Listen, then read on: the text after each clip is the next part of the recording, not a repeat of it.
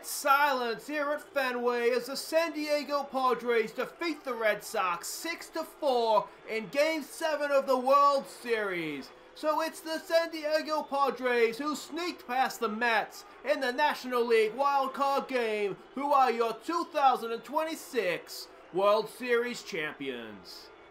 Hi guys, I'm Aussie Villain. Welcome to episode 109 of the New York Mets, the final episode, and can you effing believe it? The team that we blew a 6-0 lead against in the wildcard game only went on and won the whole friggin' thing. Unbelievable. I'm so annoyed at that. Anyway, guys, what we're going to do today, we're going to have our end of season awards. We're then going to go through, and I'm going to go through what I think is the team, sort of the starting nine of our time at the New York Mets.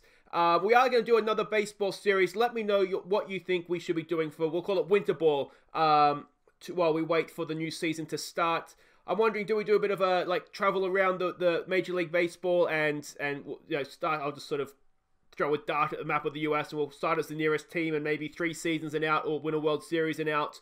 Do you want to do that kind of thing, or do we want to kind of start unemployed and maybe just, I don't know, see where it takes us, whether we play in Cuba or Mexico or Australia or France or just trying to have a league? There's all sorts of leagues that we can play as in the game. So let me know what you're thinking, and that's what we'll do. I'm thinking maybe we do like a major league team. Just, I think it might be a little bit more popular perhaps, but open to feedback on that one, guys. But let's not waste any time. Let's get to these end of season awards and see who is going to win the player of the season, among other things, for our final season at the Mets.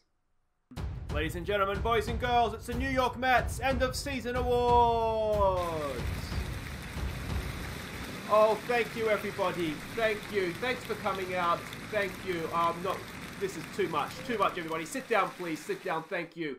I wanted to start by thanking everybody for just what has been a wonderful time here at the New York Mets. And this is obviously my last official duty as Mets General Manager, but it has been a true honor to serve here, to serve you. And I've had such a wonderful time. It's a real shame the way things finished up, especially given that the Padres went on to win the whole thing. But we know in our hearts that if Ishmael Aguirre hadn't stuffed things up for us, that we would have been World Series champions. We're better than the Padres, and we know that. And Ishmael, I don't know who invited you, mate, but you sit down, you be quiet. Cow, on the floor, mate. You don't deserve a seat. Get on the floor. Now, floor. Thank you. Alright, we should start though, before we get the awards underway, by giving the players a very warm round of applause. Most of them, Aguirre, did a very good job this year. Thank you guys, I'm very proud. But let's get the awards underway, and first up tonight, it is the award for most wins by a pitcher. And we know that this guy has been an absolute star for us for my entire time, the last 8 seasons or so. With 12 wins, it's NoahSyndergaard. Alright, now it's time to give the batters some recognition with the award for the best batting average.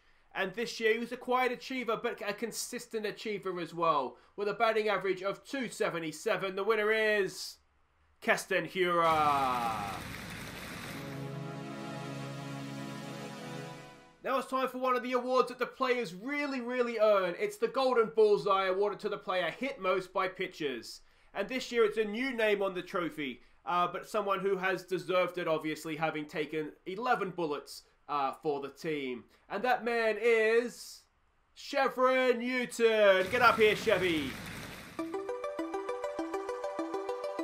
Alright, the next award is the Golden Anchor, awarded to the man who drags the team down, the man who has hit into the most double plays. And this is another prestigious award, some very prestigious names on this prestigious trophy. And this year, it's no different. Having hit into 18 double plays, the winner is Eloy Jimienez. Next up, it is the Golden Boot, awarded to the pitcher who has issued the most walks. And again, we've got some prestigious names on this trophy. I think DeGrom, I remember correctly, back in the early days, used to clean up this award season after season. But it's not DeGrom. He has long since retired. This year, with 72 walks issued, the winner is Anderson Espinoza.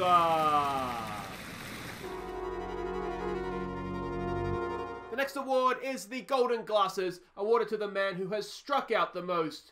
as a batter. And again, this season, it is another new name on the trophy. And this guy, he gets hit by the baseball, but he doesn't hit it back. With 143 strikeouts, it's Shervyen Newton. And the next award is the Golden K, awarded to the pitcher with the most strikeouts, the man who would like to face Shervyen Newton every day in batting practice if he could. And this year it's a defense of the trophy with 204 strikeouts. It's Anderson Espinoza. The next award is the Golden Broom, awarded to the man who sweeps the bases, the man with the most RBIs. Now, it's not the RBI train, Mr. Godman, though if he had played the full season, that may well have been. But it is a legend of the club nonetheless. With 85 RBIs, the winner is, well, it's legend. Now it's time to award the pitcher with the best ERA, and this man was an absolute star for us. He was as good as a sure thing when he came out of the bullpen, with an ERA of 155. It's Jared Southard. Now it's time to acknowledge the man with the most home runs, and not the best season for us in terms of home run hitting, I've got to say, but this man still managed to clear the fence 27 times, and that man, well, he's legend. Now it's time to award the horse's ass for this season's worst player, and it can only go to one man. Ishmael Aguirre, get up here, mate, you're a disgrace. Okay, it's time to award Best Pitcher. And Aguero, you can stay there, mate, because you are not getting this. I can spoil that for you now. Now, as ever, there is a formula we use to determine this, and you can see that formula down in the description. But in third place, with a score of 50, it's Anderson Espinoza. In second place, with a score of 50.32, only just getting in as first runner-up, it's Jared Southard. And the winner of Best Pitcher in our final year at the Mets with a score of 59.77. It's the one, it's the only, it's NoahSyndergaard. And now it's time to award the Best Batter. Now again, there is a formula we use to determine this, and you can see that along with the scores of the top three award winners down in the description. In third place, he finished the season like a house on fire with 31.38 score. It's Miguel Soto. In second place, with a score of 38.32, it's Keston Hiura. But the winner of Best Batter, with a score, a stunning score of 58.46, it's legend. And this brings us to the final award and the end of the evening, which is, my time at the Met is almost done. It's getting emotional.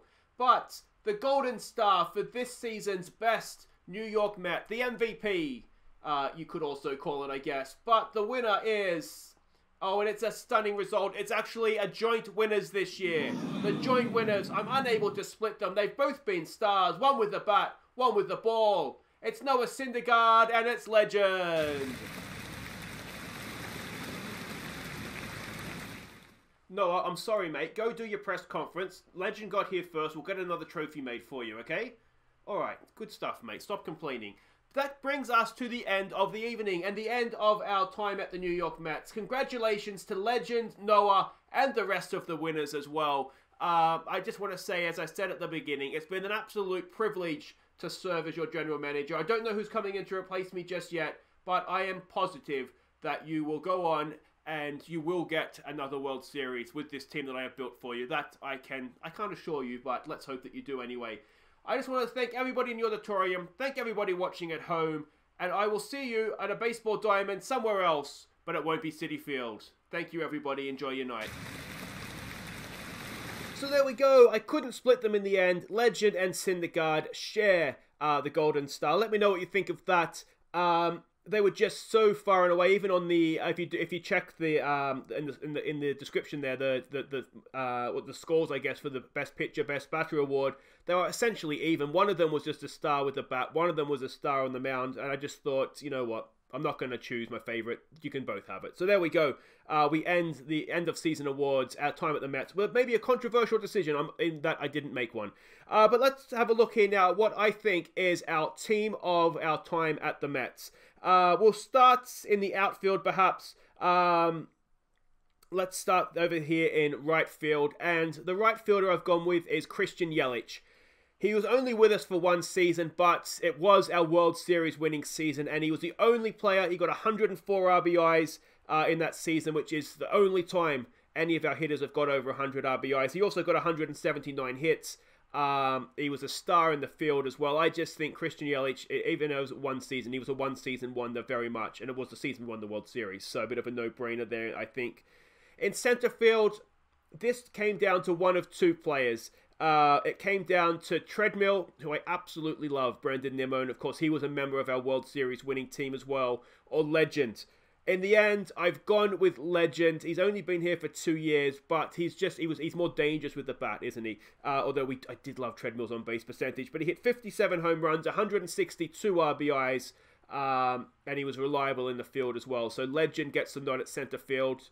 And then in right field, I mean, pretty much everybody is from the World Series winning team from here on out, to be honest. But we've gone with Michael Conforto. Did I say right field, left field? Michael Conforto. 196 home runs he hit. 564 RBIs. He was, at times, I think at one point I'd called him the postman because he just always delivered. I think he just sneaks in ahead of a few other guys, mostly because he was part of that World Series winning team. That probably gets him in ahead of the likes of, say, Eloy Jimienez, who's been good for a few seasons, Suzuki, who's been good for a few seasons, not so much this season, but he's been good for a few seasons as well. But yeah, I give Conforto the nod at out there in left field. First base, again, it's one of our World Series winning heroes. It's my boy Blue. Alonso gets the nod there. I think if we had maybe kept playing a little bit longer, we might have seen Godman, perhaps. He's got off to a very, very good start in his career. But 142 home runs for Alonso, 406 RBIs. I mean, those numbers speak for themselves. He gets them. He was not the best defensively, but at the plate, he was my boy. So he gets the nod there. At second base, I've gone, again, another member of the World Series winning team. Underrated. He never really started a season at first choice second base. Always finished the season at first choice at second base, and it's Jeff McNeil. Batting average of 293 while we were at the club, and 258 RBIs. He was sort of the leadoff man before Griff McGear came in to be the leadoff man, and he just did a much better job of it, to be honest. So McNeil has the nod at second base.